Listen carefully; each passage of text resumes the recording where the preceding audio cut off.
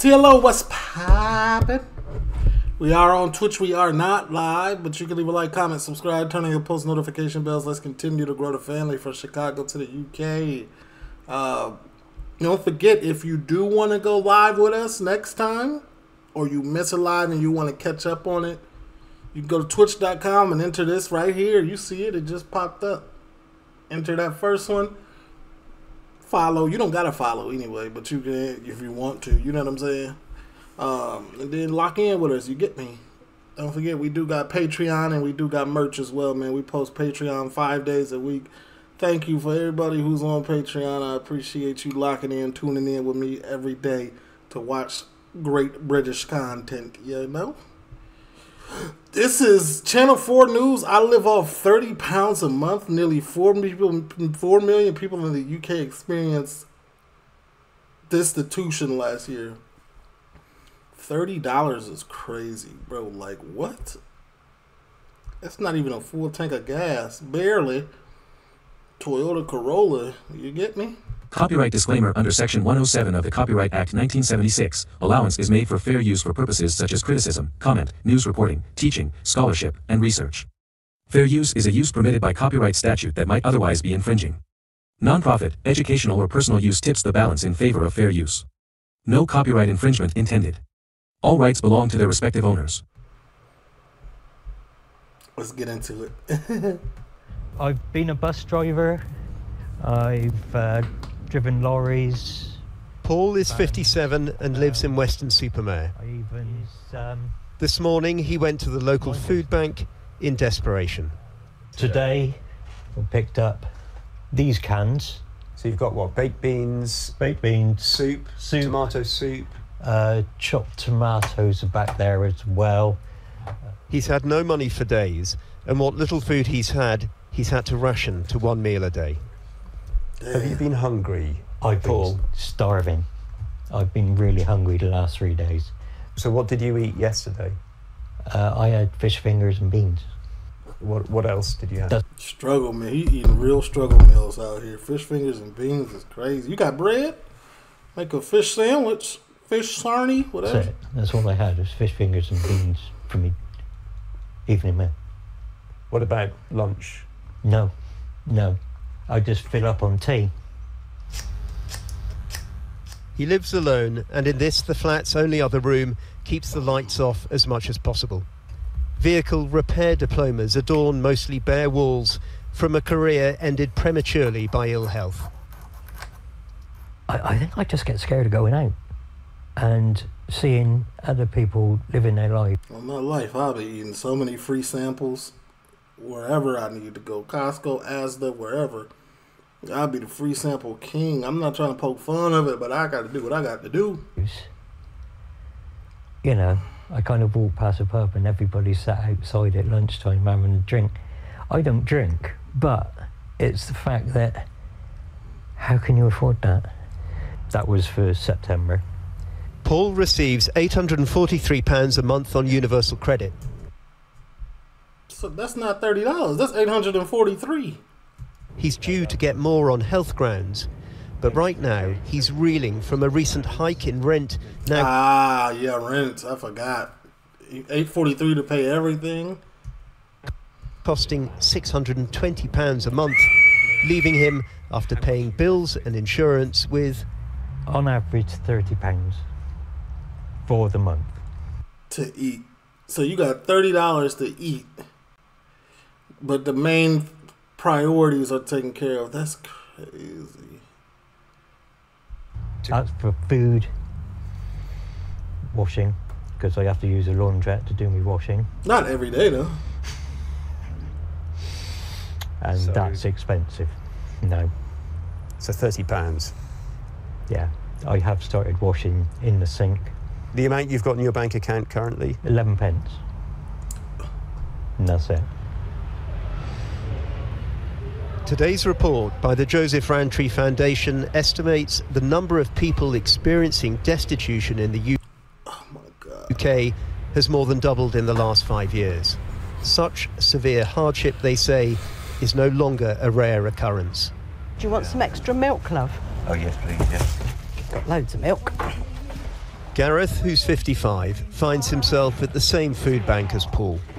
A welder Was that a plum? fabricator until he says a spinal issue affecting his hands made that too difficult. I need a new pair of boots, yeah? I'll struggle to buy a postcard with a pair of boots on it. Do you know what So is he not on disability then? I mean? It's like, I can't afford anything, you know? Sometimes I have to share a can of tuna with a cat because we're that skin. You get to a stage where you just think, what's the point? You know, this is not living, this is not even surviving. Everything I held dear in the last year, since I've been signed off, has gone, really. His application for disability benefits, he says, is proving long and arduous. A common theme, says today's report. Do you like salami? Another, as this food bank tells us, is that many simply can't afford essential items with the universal credit income they get. Sometimes we actually counted, and in a session where we did 32 parcels, 30 people asked for toilet paper. Some people, it's the first thing that, when you say, you know, just ask them for their voucher number and their name, and the first thing they say is, I need toilet paper. More than... You really don't know how important toilet paper is until you know what I'm saying? Until you don't have it. Until all your shirts are in the washing machine. Until you wipe your butt with a sock. Like, you don't really, you know what I'm saying? That's in that I've ever done that. But, like, it's a vital part of the day-to-day. Than anything else. And it's just, yeah. It is, says today's report, a social security system now so full of holes that it falls to charities to intervene, but adds the task is too great for them. Its finding of a sharp rise in destitute migrant households chimes with what Bristol's Borderlands charity has seen. There's barely a spare seat at their weekly lunch for refugees and asylum seekers. 7. While the numbers queuing for a handout of fruit and veg grow ever larger. Thank you very much. Okay. Are people asking you for more food, more than you can give them? Absolutely. I think with the food we give every week, we cannot cover a week for a family, and every week there is people asking for different items we just can't provide. Is there all? Yeah, that's bold though. I mean, it's an unfortunate situation, but like beggars can't be choosers. You know what I'm saying? Like I'm thankful for anything that you can provide for me, and I said that term for lack of a better term. You can't be out here trying to ask for specific stuff. Always a big queue like this? Yes, absolutely. Like, it's growing every week. Warnings grow around the impact destitution can have, particularly on children. With as many as 1 million in the UK affected last year, so claims today's report. Back in Weston-super-Mare, we meet Jasmine, a single parent to Henry. Good boy. She's in paid work, a part-time cleaner and receptionist training to be a counsellor. She receives universal credit, but has debt, has needed the food bank, and has skipped meals, she says, so Henry has enough. Toast. She is only just managing to avoid what the Joseph Rowntree Foundation would define as destitution. Cheese, yeah. I now know these next 2 months are going to be really hard because at the moment I can only just afford my gas and electric. I know my gas is now about to triple. I think last winter, I think, so January time, it was -2.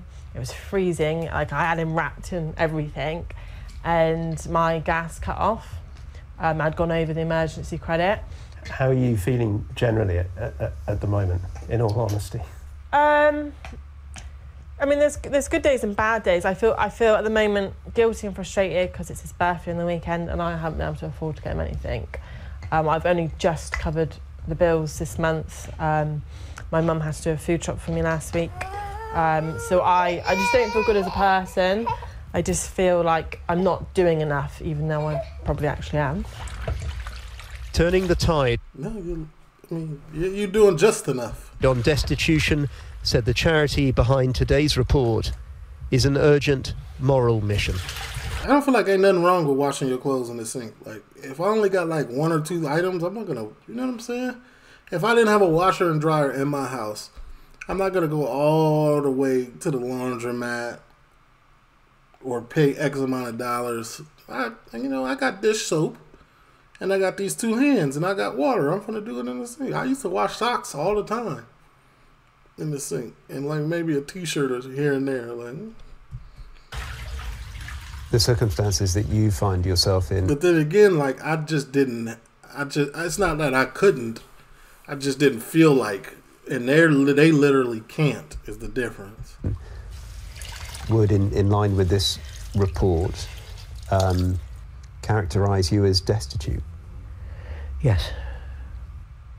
It's not a word that I've ever used in my life. Never thought I'd have to use it. But that's scary. To think that I am destitute. Hey Siri. What is destitute? Destitute refers to an individual or group that lacks the basic necessities of life, such as food, clothing, and shelter, due to extreme poverty. This answer is from definitions.net. Okay. Because I was wondering why he wasn't just using like poor or like, but that's not the case. He's just destitute. It's different a little bit. Even though I've tried not to be. Well, Channel 4 News did ask to speak to somebody from the government about this, but no one was available. Earlier, the Work and Pensions Secretary, Mel Stride, was speaking to reporters and was asked about the report. So I think we have a strong record. This is actually like a newscast, huh? On poverty. Since 2010, we have 1.7 fewer people in absolute poverty. 400,000 of those are children. But there's always more to do, and that's why my department has been putting out millions of cost of living payments over the last year to 800 low-income families, exactly the ones you're describing, on universal credit, 6 million disabled people, also support for those who are pensioners as well, the national living wage going up by 9.7% in April. But most importantly of all, continuing to bear down on inflation, because that is... He's just waffling. All of this is cap. Every time I hear somebody in a position of his, I don't believe you. Is really what has been eating up people's savings and making the cost of living that much more difficult. Well, I'm joined now by Katie Schmucker from the Joseph Rowntree Foundation and by Bex Wilson, who set up a charity here in Leeds, helping to support some of those children in greatest needs. Thanks, both of you, for joining us. Bex Wilson, I mean, we saw Andy ask Paul in the piece. Paul, a grown man, he had been in work. Would you say you've been hungry? And he stands there and says, I've been starving. Does anything in that report surprise you, given what you've seen? It's still shocking to hear, especially towards the end, sort of saying, I never thought I'd have to use those words to describe myself. I think that's something we see a lot in our work, families that just never envisaged having to access the support that we offer. But, you know, 2017, teaching a little boy, saying that he, you know, just didn't have a bed, and then not being able to find him a bed without sort of going out and doing something about it. I was shocked then, and I'm still shocked now, and I think that's part of our mission to end bed poverty through Zara. Not having a bed, not having the basics, yet many people don't buy the idea of destitution. It's real and it's everywhere. And I would say from the messages that we get from schools, from professionals working on the front line with children day in, day out, it is only on the increase. I'm not gonna lie, my child will never feel that. Like, I might be going through it, but I won't let it touch you. As my child, you gonna eat and I'll starve. I mean, Katie Schmucker, it's fair to say probably that the government don't actually buy your measure of destitution. They've told us that there are 1.7 million fewer people in absolute poverty. We heard Mel Stride list a whole raft of policies, cost of living payments, increase. I told you Mel was capping. Into the national living wage. He says that we're trying to tackle inflation and that will make all of these people better off. Will it? Well, I think the questions that he's answering there are different ones. I mean, he's talking about absolute poverty. A single person in absolute poverty, if they have less than £157 per week. What we're talking about here is a far more severe form of hardship. Destitution, a single person who has less than £95 per week. We're talking about people who are unable to meet their most basic physical needs to be warm, dry, clean and fed. This is the most severe form of hardship and deprivation in our country, and it has doubled in the space of 5 years. And so that is what we want to. I feel like it's only going to get worse unless it's really fixed, and I don't know the solution, but all I'm going to say is y'all better fix it, man, for the people get to speaking and get to doing other stuff to combat these issues, an uprising type situation. To see the government. I don't condone it, but hey, listen. Talking about that very sharpest end of hardship. And we want to know, both from the government but also from the opposition parties as well, what is it that they are going to do about this? Where is I mean, the plan? government Because says it its shouldn't focus is belong. on tackling inflation, and it will ease some of these burdens for people. When we look at the what's happened over time, we've seen between 2017 and 2019, destitution was rising in that period as well. It's risen again since. So yes, definitely the cost of living, the very sharp increases to food and to energy has played a part here. But actually the roots of this are much deeper, and they go to the... I feel like after COVID, man, like the government got really, really greedy. Like, oh man, we helped everybody out. We helped everybody ease that. But now, let's come back with a vengeance. Very threadbare social security system that we now have, the cuts and freezes to universal credit, to social security, that is a big driver of what we are seeing here. I mean, there seems to be a disconnect often between what the government says and what people are seeing on the ground, what we see on the ground when we report on these issues. Of course, I mean, do you see that disconnect? Absolutely. We've been petitioning for a while now to have a response from central government about what are we going to do to tackle. Hear me out. Tackle bed poverty. We know it's an issue affecting hundreds of thousands of children. Their one shot at education is being limited. Their attempt to get out of poverty through education is being limited through not having a bed, not turning up to school with their basic needs met, ready to learn. So what are we going to do to tackle that? We believe that there's a thirst out there from the bed industry to do something and to help, but that needs to be coordinated from the top. I mean, your report today talks about how, you know, social security needs to be more generous. You know that's an incredibly controversial political idea that neither party may be looking at.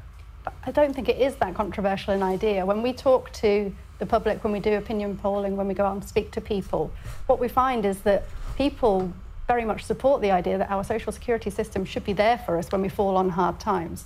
Life can come at you fast sometimes. Any one of us can lose our jobs, can be sick, get sick, need to care for a disabled family member. You know, things happen in life, and when they do, social security should be there to help us get back on our feet and move on with our lives, and our system is currently failing. But I mean, the government's stated aim of universal credit is that it will provide a basic income for people, which covers a range of needs. Do both of you, either of you, think that is true? No, I mean, 7 in 10 people who are experiencing destitution were in receipt of social security payments, so universal credit or other benefits. It's clearly not actually helping people to meet their needs, and that's why we've been arguing for an essentials guarantee to be built into universal credit, so that it is all... Yeah, so you can at least get the bases on top of what you're getting. Always enough for people to meet life's basic essentials. But do you think that, you know, it's that idea of what is enough, and that the government with the benefit system may have an idea of what is enough, but this destitution report suggests that's not right? Well, it's never... Our social security system, the basic rate of social security, of universal credit, is £85 per week to cover food, utility bills, clothes, travel, all sorts of things. That it's clearly not enough. And it has never actually been related to a costed basket of essentials. It's just a sort of historical accident and a series of decisions about how to operate it. So it's completely disconnected from the realities of what it costs to meet your needs. And through my experience as a deputy head teacher of a large primary school, and also working with professionals working in schools across the country through ZARAC, parents are not choosing for their children to not have a bed. They are not choosing for the chaos that is in their house when there can be no bedtime routine, where they are worrying about how to put food on the table, where they are living in houses without carpets, without curtains, and not knowing when they're going to be able to wash their clothes next, or, you know, have their top up for electricity and their utility bills paid. They're not choosing to live with that pressure, that stress and that chaos. That's what they find themselves in. It's such an important point, though, because the choice here lies with government. Government can choose to do something Going to about have to this. end it there, and I'm really sorry. There's so much more to talk about, but thank you both of you for coming. Do you really think the government has like the power to just be like, oh, okay, yeah?